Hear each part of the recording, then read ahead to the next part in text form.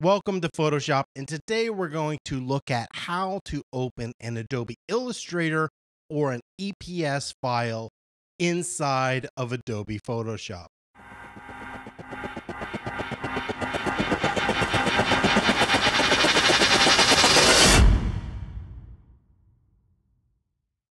The first thing that we need to understand is the difference between a vector file and a raster file. Inside of Photoshop, everything is usually made up of raster images. A raster image is completely different from a vector image. The reason somebody might create something inside of Adobe Illustrator versus Adobe Photoshop is because they want a vector. So what does a vector give us? So let's take a look at this Photoshop image as I draw this. And now what we're going to do is we're going to simply zoom way in here. And as we get to the edge, we will notice that right here, everything is made up of little bitty pixels. And there's a slight little feather as it comes to the edge of the image. This is what you would see in a raster image. A vector image is going to be completely smooth.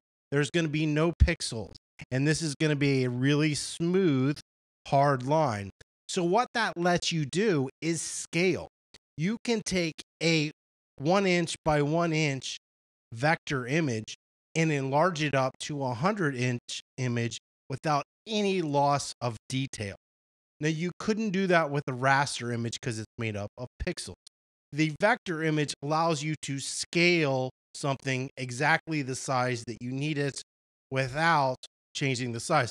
Vector image is going to let you scale and size something exactly to where you need it.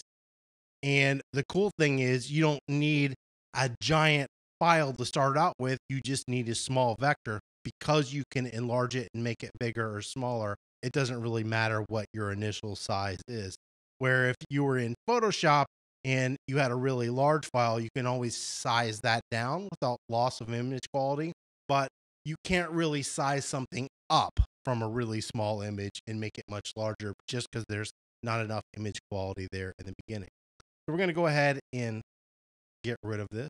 So I have this little vector over here that I created for my daughter, and we're going to go ahead and double click that to open it. When you try to open an SVG, a AI, which is Adobe Illustrator, or even an EPS file, it's going to come to this little import dialog box. And it's going to allow you to tell it what size you want it to be, what bit depth, what resolution, what mode. So we could change this to CMYK, black and white. So in this case, this is just a black and white image. I can simply make this grayscale because there is no color. And then I can come in here and tell it what size I want it to be. So I can say, hey, I want the width to only be 6 inches. So whatever I want to do. And then I can go ahead and hit open. And it's going to open that image. And we are going to zoom in here. And you'll see that now these smooth lines have been changed. And this is now a raster image. Don't expect that your vector to stay a vector inside of Adobe Photoshop. It's going to be rasterized. So if you want to keep items as a vector, you're going to have to design or do your layout inside of InDesign and not Adobe Photoshop. But this is going to be perfectly fine because I basically would maybe want to change this to some sort of a logo or something that I wanted to place on an image. And that is basically how you change an image from Adobe Illustrator and open it inside of Adobe Photoshop into a raster image.